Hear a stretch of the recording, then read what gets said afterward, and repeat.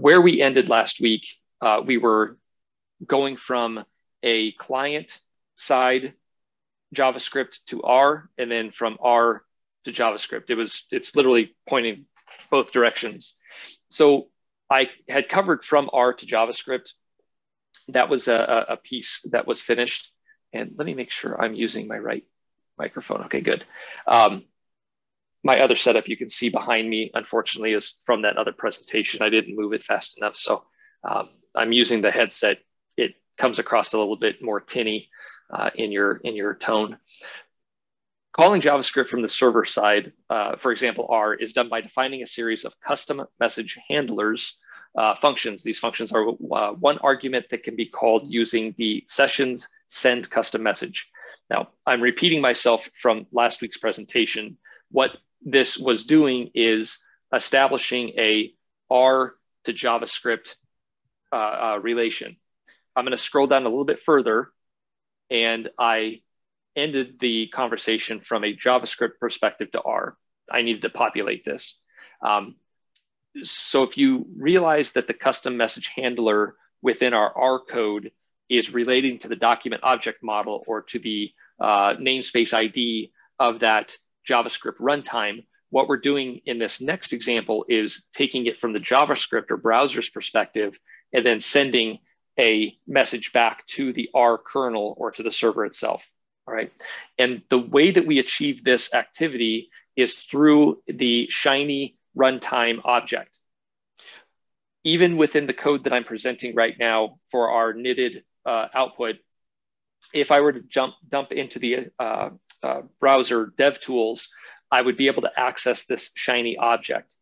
Now, the reason I'm calling the term object is because it can be anything, right? So you're just manipulating it. You're adding extra plugins to it to get data back out of that JavaScript runtime, okay? So the function from the Shiny JavaScript object allows the register an input name and value. The example we have is shiny.set input value, and then we're giving it a random naming convention and then applying a math.random function, JavaScript function. You bind the input, which can be caught. I misspelled that. That's supposed to be, can be caught from the server side using the UI, the server side handler by using an observe event. Okay, so going back to the relationship of our UI versus the server, the two components of browser-based document object model versus the server that is your web server providing this information. What we're doing is now manipulating the JavaScript runtime environment to create an object, and then we have to receive it on the server side with that observe event. Does that make sense? Okay. The Shiny set input value can be used inside any JavaScript function. As an example, we're using the following code snippet. This is a reference to a Golem application. So inside your inst app www directory, we're going to have this script.js. Okay, so we're creating a function called alert me. We are adding a variable name prompt, who are you? And then a alert message return of hello, input name, welcome to my app. The Shiny input value is created using username and then the object name. So the way the function works is we're waiting for the Shiny object to be connected within the document, Shiny connected, and then the function, the event. We have this object or this function that we just created, alert me, available. So we're just calling on that creation, right?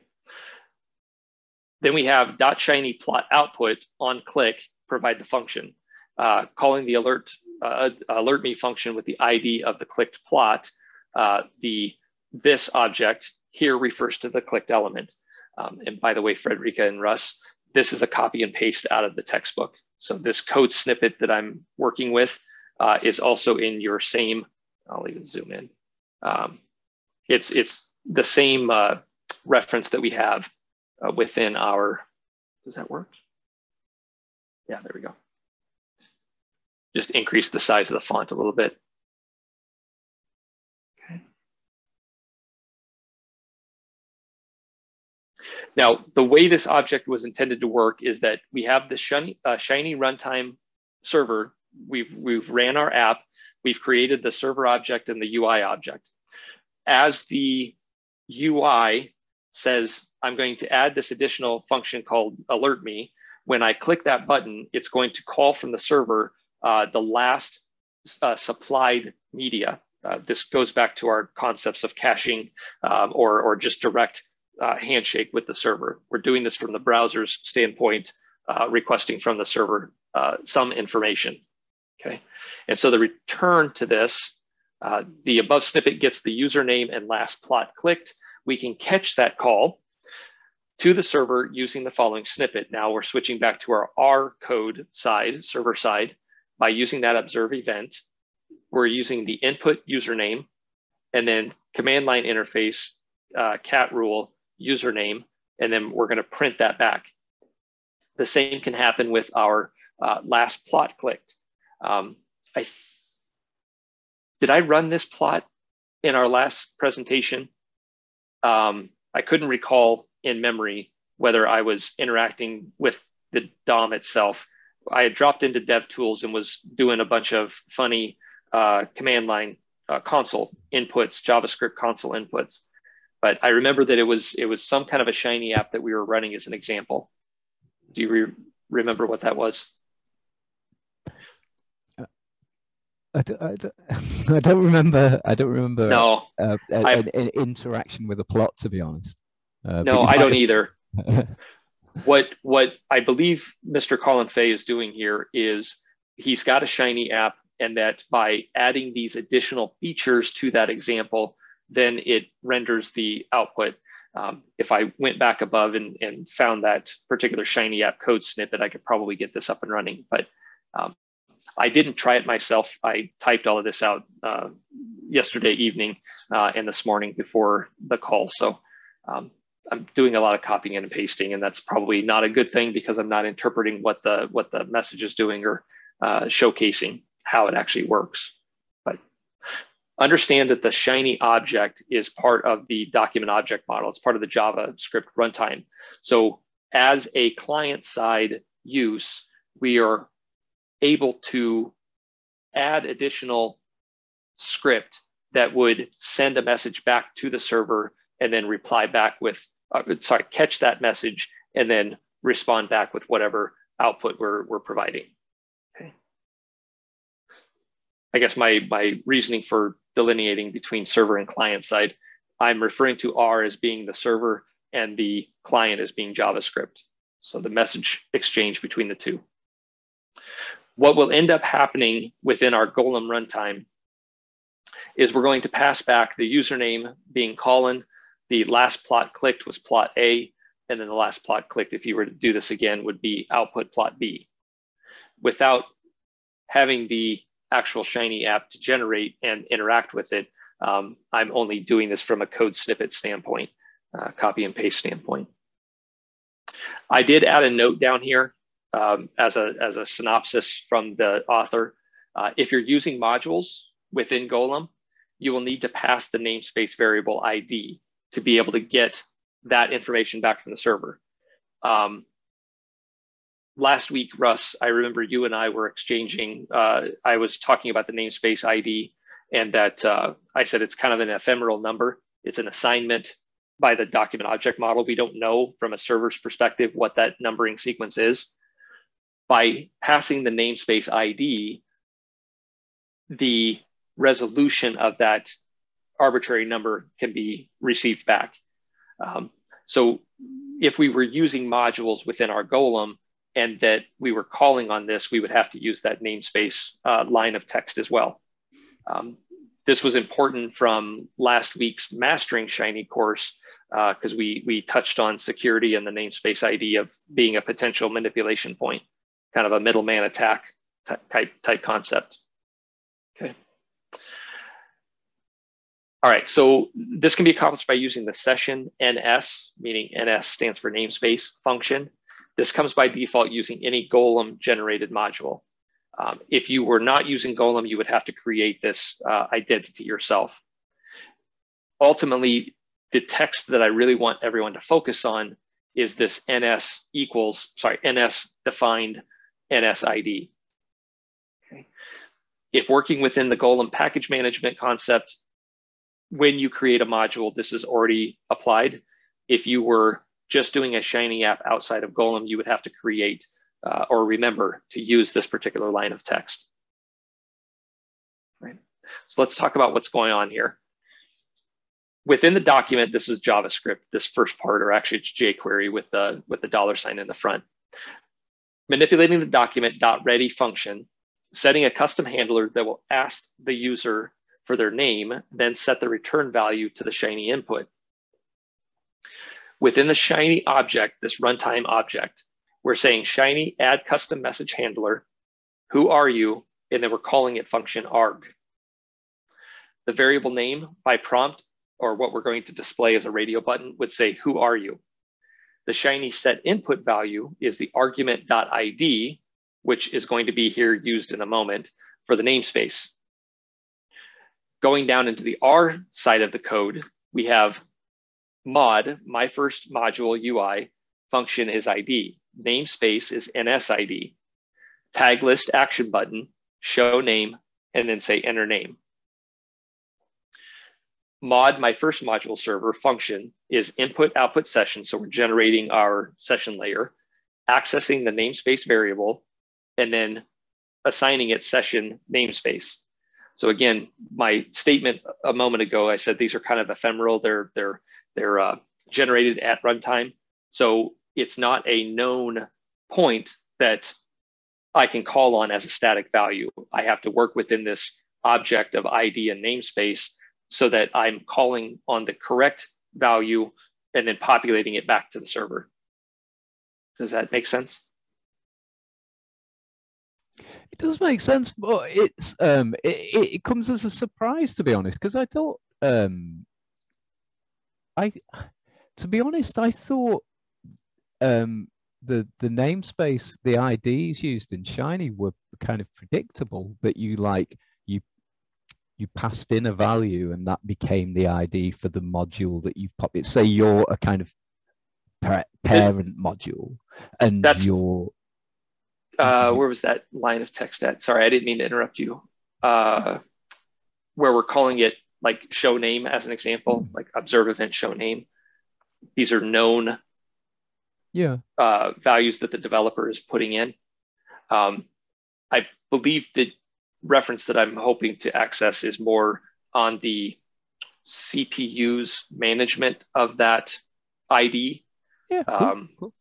There's only been one time where we've accessed it, and I don't recall what chapter it was that we were in, but we had to drop in and find out what the ID of assignment was. We don't have any idea from a server client standpoint because it's on the client's side. The client can be anywhere or any form of browser. It's as that HTTP or HTML is rendered, compiled, is when we start to assign those numeric values. By using the namespace ID, we're calling on the same topic without actually knowing what the value is. In the existence of Golem, with that observe event input show name, we can evoke the JavaScript who are you, and then provide a list output with ID namespace and then the name of that user. On the server side, we have the observe event input name and then command line. CLI is not command line. It's client. I think it's the term represents client. Forgive me. Client username is, and then print the user's name. Well, CLI, it's I mean, it's a cran package, but it's just it's a tidy way of printing stuff to the command line. I think it really does relate to the command line interface. Its name, but yeah. So what I believe is happening, and Russ, during your cache presentation last 2 weeks ago, I think this was a topic that we had in hand of being able to store memory and optimize your communication. When I'm saying it's this arbitrary value, or I'm calling it this namespace ID, I don't know in memory what it has been assigned to store that variable, but by accessing the namespace ID in the runtime, the service automatically knows what that value represents. And so we're passing it back. So this command line interface cat rule user is, and then we're calling on input name. Well, we've already assigned what that name is back here with that namespace ID. So if my client is saying, I've got an action button, right, on my web browser, I select that action button labeled show name, and then having it with a title of enter name. When they select that button, it's making a call back to the server saying, who is your existing person that's accessing this, and then passing it back over.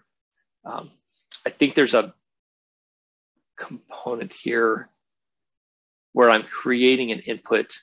So I have to have a box to be able to type this in and then execute by hitting the action button. So the variable namespace ID is what would be populated as a reference to access that memory location, or that assigned value in that memory location. Pass it back. I think I'm probably being really confusing with my explanation here. In my brain, I comprehend how this exchange is occurring by not knowing the namespace, but yet still accessing the value that's provided, stored in that location. Using the namespace ID call, I can access that memory, populate its location, receive its value.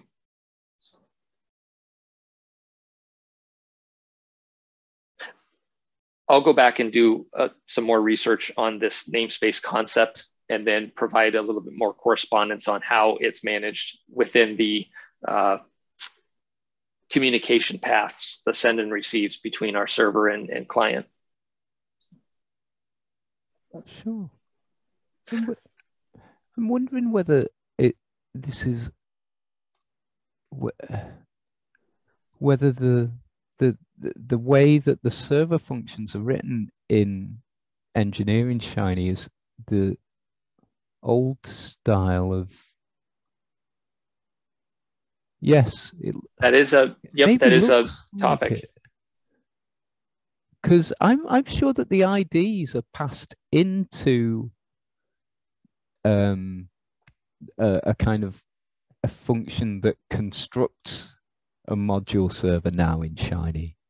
So the ID, the namespace ID is available to code within a server function now. Okay. I might be mistaken, but I'm fairly certain that was the case. Sorry, yeah, I didn't mean to put it. No, that's okay. But it is difficult stuff. So well, these are not touch points, I guess, is the hardest difficulty in comprehending or constructing what exactly is going on between the client browser handshake. So you've got this two-part send and receive concept that's happening between client and server when we are using the languages of input value, or set input value, or the observe event return concept. What is allowing that transport of media from client to server and then server back to client again? And that's where the HTTP comes in. That's where your document object model handshake and all of its relation comes in, et cetera. Okay. I'm going to scroll down to the next topic because that's going to be related to Shiny JavaScript. So there is a package called Shiny.js. It was authored or maintained by Dee Natali. Dee Natali is the same user that wrote the TimeViz package. If you've ever witnessed me use TimeViz before, I can even pull up an example if the team is curious and want to see it. But the Mr. Natali does a lot of work in the world of JavaScript and HTML. So his manipulation is a little bit different than Mr. Colin Faye's with the package management of Golem.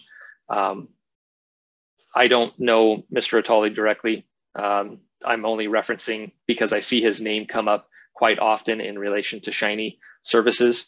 But let me open up this web page real quick and I'll show you what I'm referring to. Let's pull this tab over. And so Mr. Dee Natali is the individual that wrote this Shiny JavaScript package. When used within our Shiny services, it encapsulates or makes it a little bit simpler and easier to write JavaScript within your code base. There's a statement that is repeated over and over again that if you don't know or understand what the function is doing, that you probably shouldn't deploy it. And the comment there is mainly related to security and preventing somebody from accessing a server, pwning a server, making it into a zombie. Okay. So the Java runtime package allows for a more concise and secured manner. We have a confidence level that the code base has been tested and assured that it's not going to create a vulnerability within our Shiny app itself. Okay. Go back out here real quick and let's go back to our presentation. There we go. So as mentioned at the beginning of the chapter, running JavaScript code you don't really fully understand or comprehend can be tricky and may open up vulnerabilities. It is always safer, always safer to use proven packages that have been tested and passed efficiency. By using the JavaScript or Shiny.js library from Mr. Dee Natali, we are gaining confidence the fact that if we deploy a snippet from this package, it's not going to open up any potential middleman type scenarios where somebody can start accessing our server and gaining root access. Okay. And then the second is if you want to deploy this, there's another third link that will take you to a different site. I don't think these are the same, are they? I'm going to open that link real quick. No, I guess it is the same link. I'll delete that second repeat. So in one case, I'm embedding a hyperlink to a named anchor. Here, I'm actually just posting the web URL as well. All right, this last topic is my favorite. I'm very much still learning about APIs in general. Russ, I have reason to believe in your profession that you may reference APIs probably a lot more than others. Frederica, as more the profession that you fulfill, I'm sorry, you may pull from data sets, I guess. APIs are nothing more than a language that allows one operating system's runtime to access another's. So you get a lot of get and put type commands going back and forth. Okay. APIs are very, very useful. However, in most cases, so that you're not completely running a server into the ground, they will limit, based on the IP address, the number of calls made. Well, this is very inefficient. So the topic of discussion here is the cost of that limit. I don't want to continually access a Twitter API downloading tweets, or I don't want to access the Google Maps API, where I'm limited or charged by the number of calls I'm making. So instead, let's put that cost back on our user base that is running this Shiny app, right? Or accessing the Shiny app. By making it into a JavaScript function, I'm now putting that limitation onto, or I'm offloading that limitation to our user base, not to the server deploying it. Make sense? So as an example, if you're limited by an API call, Twitter or Google is a great example. I think in Twitter, you can only make, I think it's 18,000 downloads in a minute or an hour. There's a limit that you can pull, and then it'll time out for you. You have to wait a while before you make another call. On the Google API, I think it's 1,000 calls before it starts to charge you money to deploy the Google API, Google Map API. Due to these restrictions, your end users may be limited in using your app. So instead, a workaround is wrapping that concept of API call into a JavaScript so that the IP address of use is on the user, not on the server.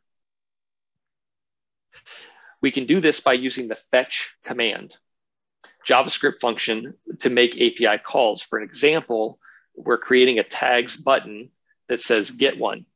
And then on click, I'm going and getting a random beer. This was Mr. Colin Fay's example. Below is a general skeleton of how this API call works.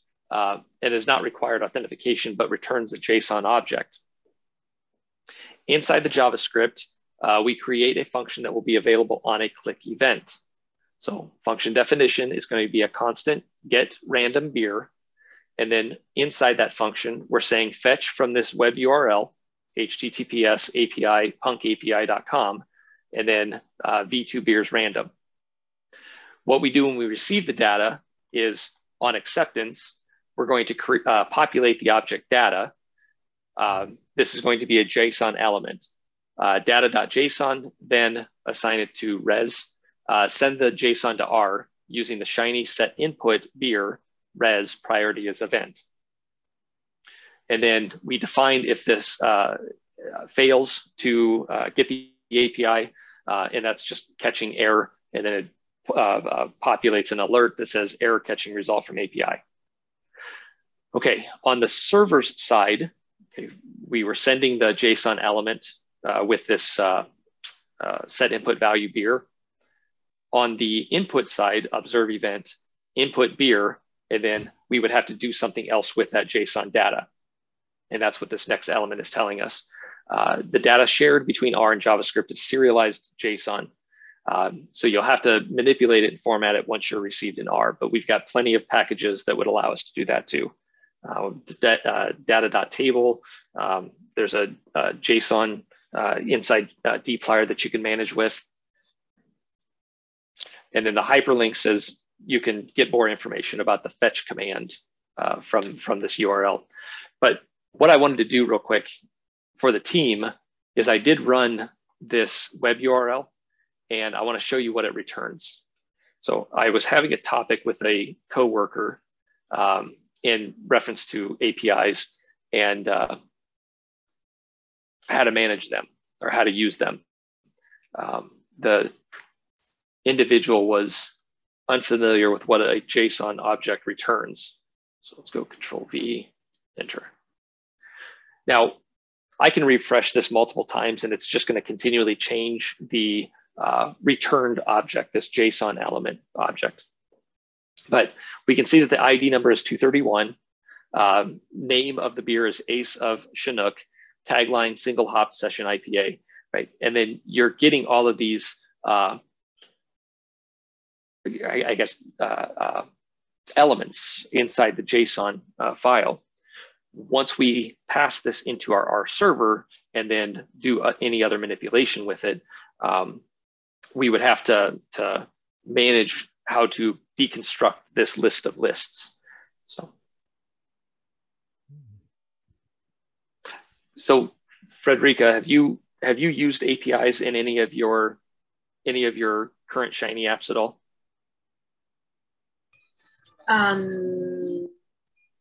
That's for maybe downloading data, yes, fetching the data from a website, okay, and So use it inside the app for making a plot, and then transform the data set in a way that they can download it. Okay.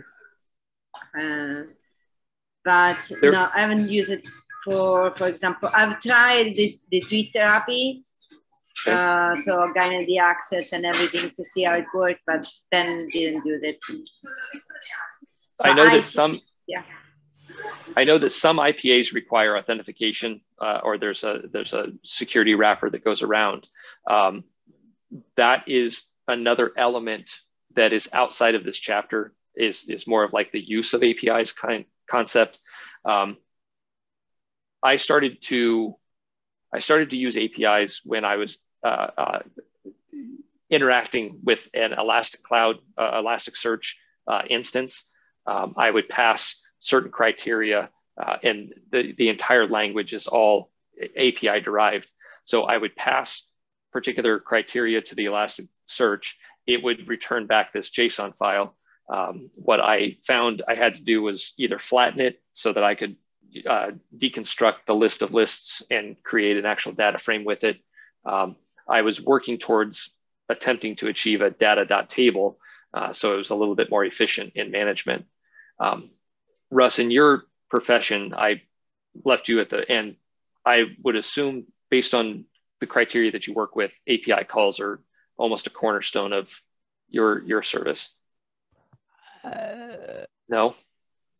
Probably not. No, not me personally. No, certainly. Because I mean, like, I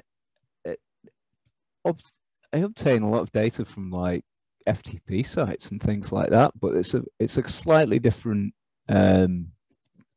process, really. Management, so right?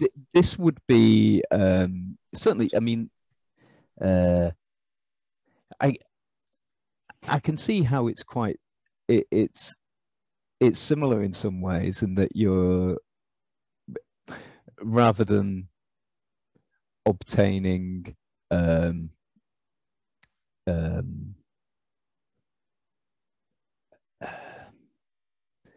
rather than reading data from a CSV on a server somewhere, right. you're just pinging an alternative server, and it sends you back some data in a particular form.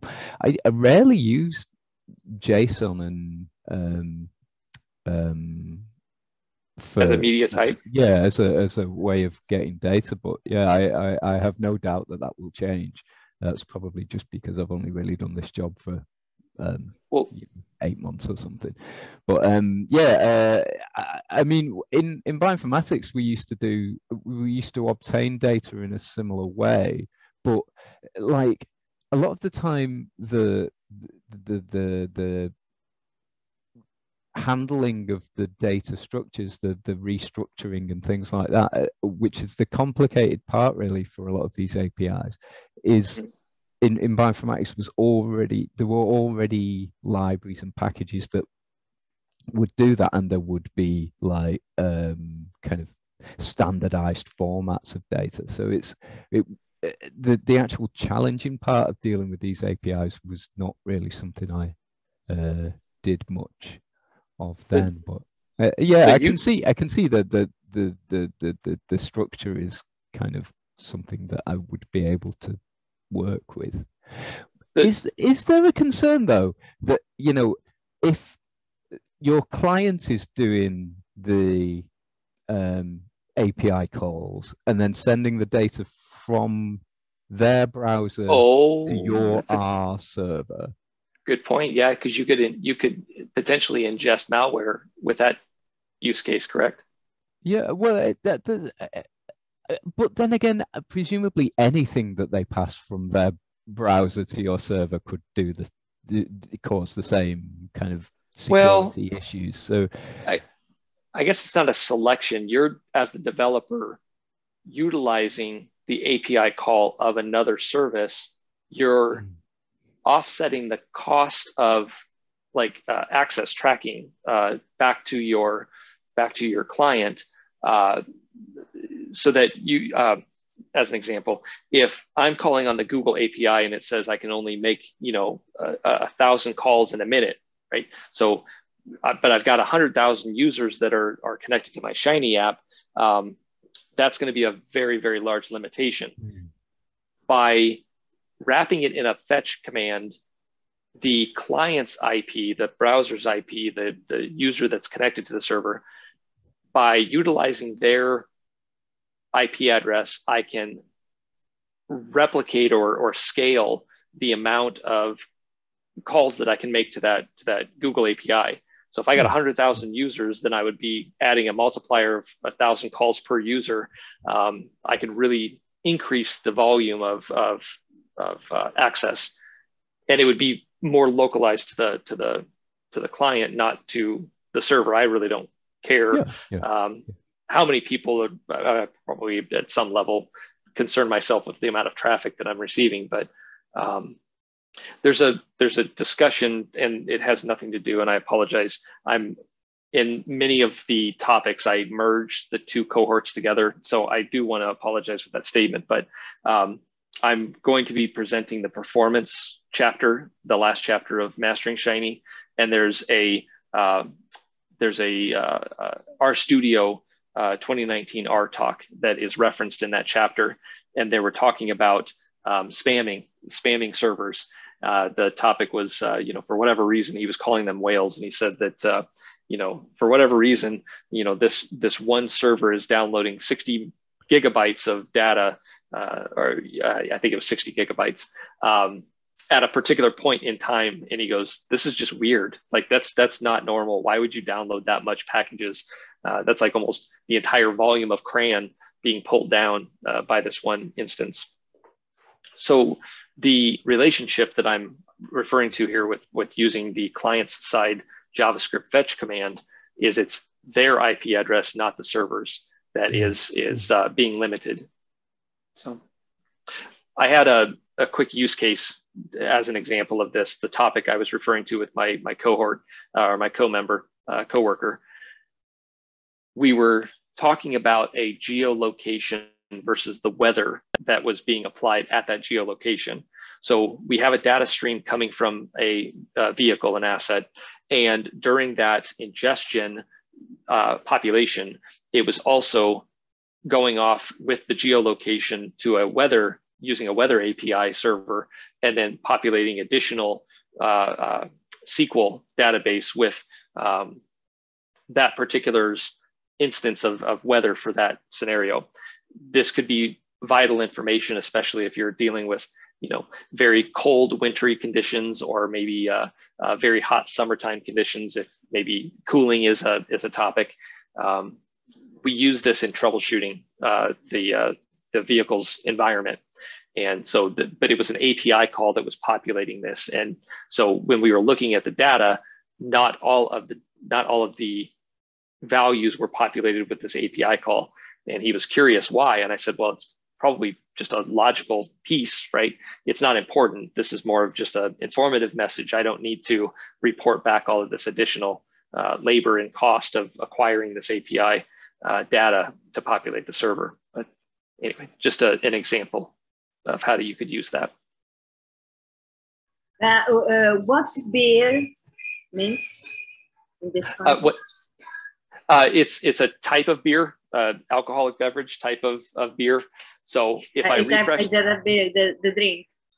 It is. Okay. I bet you there's a manufacturer in here. I mean, there's a function which is get run the beer. No, it's not a function.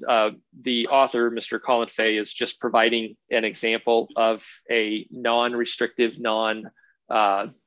so he made the function secure APIs and say that he's fetching the beers. Yes. If I refresh, if you look at this ID number 231 and I refresh my browser, you can see that it changes now to 122. If I refresh the browser again, it changes to 153. So all I'm doing is randomly sampling this data set using an API call, randomly sampling this server's list of beers. So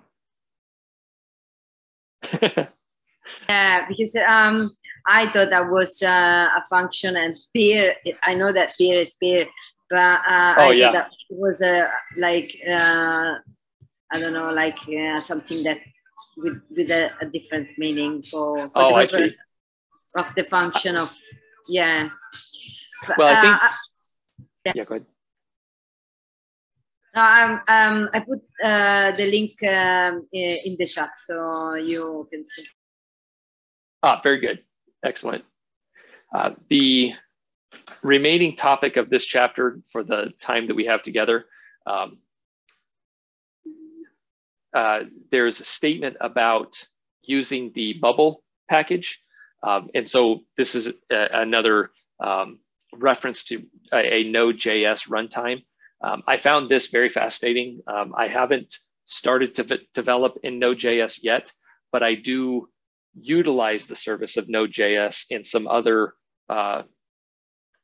generated material that I author, both in Reveal.js and another open source subject called the Adapt framework. You can populate this media and then using Node.js as a runtime, create your own instance of a server to interact with it and test it. So what I'm seeing this bubble package doing, it is on GitHub. I don't believe bubble is in CRAN. I didn't go and search. I can look real quick while we're together. No, it comes with a few warnings at the start, so I imagine it does. Okay, probably isn't on CRAN. It says disclaimer: this is a work in progress. So there you go. All right. So I think it is just a dev tool or a dev download from a GitHub repo, Mr. Colin Fay's repo. But you can. I didn't understand. So the knitting operation is obviously producing your HTML output. So bubble set node engine. I believe, is that setting your version of Node that you're calling on? The statement at the above says, obviously, you have to have Node.js loaded onto your machine for this bubble package to operate. But Node.js is actually a C library that generates JavaScript runtime. So Node by itself is kind of it's a misnamed topic. When you're developing in Node, it's actually C library calls, but it's extremely efficient.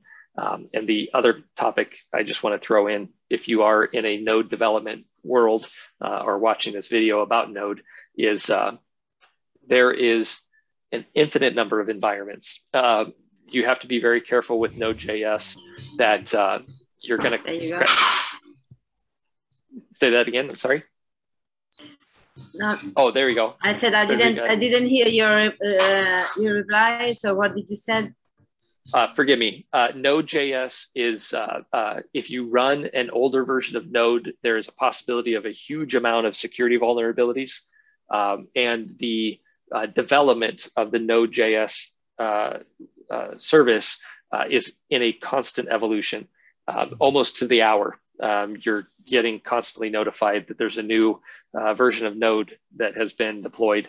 So if you are in that topic of runtime environments or coding in Node, you always have to take that into account when you may have to update your system just to run a particular piece of code.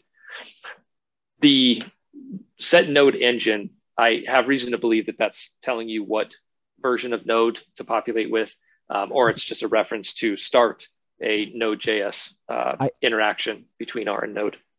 I think that I think you only use that to so that you can write Node chunks within a Markdown document. Oh, I see. And have them sent and evaluated by a Node runtime. So would make sense. It would be something. So equivalently, if you're, yeah, I mean, it's all done in the background now by Nitar, but like you, if you were to use a Python engine, you'd have had to have explained how to find it on your system and things like that. But now Nitar does that for you and whatnot. Anyway, excellent. Yeah, I see that.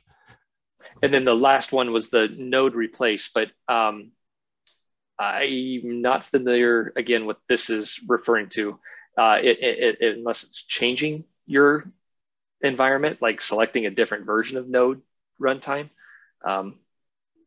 I didn't, in the time of generating our presentation, I didn't have an opportunity to go look up some of these calls to gain a reference of what the service is doing. But node replace, it just says it's straightforward. Sorry, I think that's actually what that will do. If you're in R, in like the R session window, and you type in node REPL, it will open it. You'll be able to work in an R session, but all the code that you write is evaluated by node, and the results it creates are printed to the command line, but the command line is basically your R session. It's REPL rather than replace. It's the read, evaluate, print loop. I see. Thank you for correcting my my use of the term. That does make sense now. So it's allowing the RStudio IDE to interact from command line with Node directly then. Like a Java notebook sort of, I'm sorry, Jupyter notebook or R Markdown book concept. Yeah. Very good. The last statement, and we are at time, but the last statement I was going to make, I had these posted from last week, all of our references. The GitHub repo of the engineering Shiny Gray production apps, the document and these references are on GitHub. I'm just copying and pasting them back here. What I did notice though I'm familiar with quite a few of these. I do use them quite often, but I didn't realize that I could deploy them in an RStudio type fashion or a Shiny type fashion. One of my favorites that you will find, it does step into this topic in a path of learning. So the novice version of JavaScript, the intermediate knowledge person, and then the advanced user concept. I found these helpful. And then the last one is this advanced use is the eloquent JavaScript. If you haven't sampled that book, it is vast in its amount of material. It is a really big document and a really good document to have at your fingertips. So. Yes, I have a 10-year-old version of it. I don't think it's of much use anymore, to be honest. I think it was out of date within 2 years, the version I've got of it. But no, it is a really, really good book. But and I don't know, both of our Russ and Frederica both. I don't know if you've ever exercised or went into a protocol documentation before. It can be difficult to read or comprehend what it's doing. And it's helpful to have another user explain exactly how to reference these functions or reference these particular calls. That's what a lot of the eloquent JavaScript does. You can drop in and go to ECMAScript directly, select your version that you're deploying and, read all of its documentation, but it's very labor intensive and possibly confusing. So by going with these other URLs, these other scripts, it's much easier to comprehend.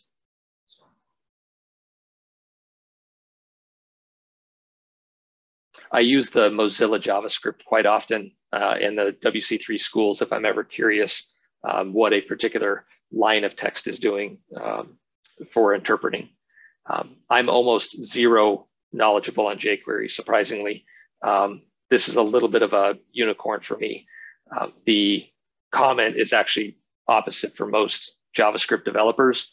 You start out with jQuery and then you expand your knowledge into the JavaScript world. So I need to go the other way around. So.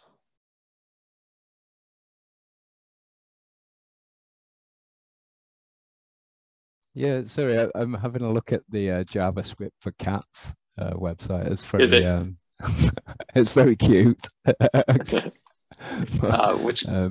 was one of the first or second links. It's one of the basics ones. It's there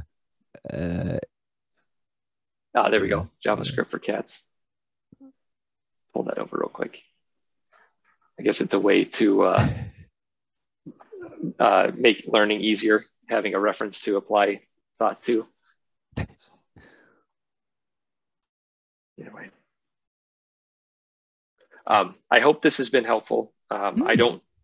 We're getting towards the end of the book on both cohorts. Yeah, I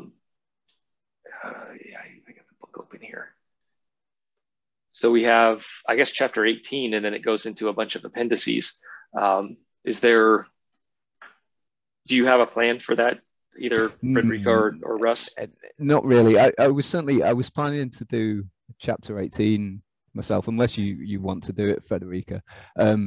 Appendix A is, I think it might be worth going through the contents of Appendix A in 2 weeks' time, because it does cover little bits from every chapter that we've studied. But it might be too much to do in an hour. But we'll just see what we can study, because there's, I mean, there's stuff within it about deployment and stuff like that probably I wouldn't want to cover in. I don't. Do we have a Golem application in our repo? I can go look real quick. I don't think so, no. But yeah, it would be nice to cover that, because it's like an end-to-end use of Golem, and really, like, a lot of the stuff that we've touched on, I thought that this book was going to be very, very Golem centered, and a lot of the content that's been covered you could use in a more typical Shiny app, and in many ways you could use the teachings from it, regardless of what language, what web framework. Agreed. So yeah, it would be nice to have a bit more of a insight into how to use Golem, and I think that appendix probably would cover that. But next week, yes, I'd like to do the CSS chapter. Outstanding. Yeah. Sorry, I was trying to find my screen again with our chapters.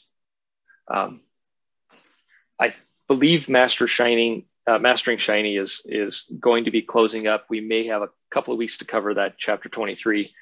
Russ, I don't remember if you gave that presentation the last cohort or not. I think I gave almost every one of the five. Did you? Okay. I think Federica did security, maybe it was someone else, but yes, it got to a point towards the end of Mastering Shiny where there were about 2 or 3 people who you could kind of rely on to volunteer to do chapters, and we're down to 4 members at the moment. I'll say no more. But yes. So if you're close to finishing Mastering Shiny, that's pretty impressive. So that's the second cohort, isn't it? Mm-hmm. That is. Yeah. Good. No, I'm glad that carried on, because it was a very interesting book, and I'm very glad that I went all the way through the whole book. And to be honest, if I'd been learning it just to build a little app or something like that, I'd have probably stopped at chapter 8. And having gone through the whole thing was so beneficial to me, just in terms of like career and stuff like that. But no, I'm really glad that they're carrying on with that. Presumably there'll be another cohort this year as well. Do you have any kind of keynote speakers or anything planned for the end? Not that I'm aware of. We haven't reached out to anybody, or actually Colin is the cohort leader, so I don't know if he's reached out to anybody yet, but not that I'm aware of. I was going to critique, so within the Shiny language, one of the statements that continually comes back over and over again is the word reactivity, right? Or lazy loading, this reactive call, resetting your runtime, etc. And I haven't found an outside equivalent in a JavaScript or a HTML language to reference exactly what that implies. And the reason I'm after this is because within the language of Shiny, the word reactive, I'm actually still a little unsure of. I'm not exactly clear. I know what it does, but I don't know how it actually makes this reset function work. And by taking it outside of the language into another service, it gives the opportunity to maybe even refer to another language's use of the term. And either way. Yeah, I found it quite difficult. I presented the reactive graph or the reactive building blocks, one of those two chapters. Yes. And I thought that those two chapters would explain something about the computational underpinning of when an object realizes it has to update its value based on whatever else. And it got so complicated that I don't think I cleared it up for myself or for anyone who was attending that meeting. Anyway, Federica's headed off, and I sorry. Also have to you bet. But yes, this week, no, that was a really good. It was good. I'm glad we didn't do it in 1 week, to be honest, because there was a lot more content than would have fitted in a 1 hour talk. But yeah, brilliant. Okay, I'll do CSS next week, and I'll see you then. But yeah, good luck with your final chapter in Mastering Shiny as well. Thank you, Russ. I appreciate it. I'll talk to you soon. See you. Right. All right. Bye. Bye.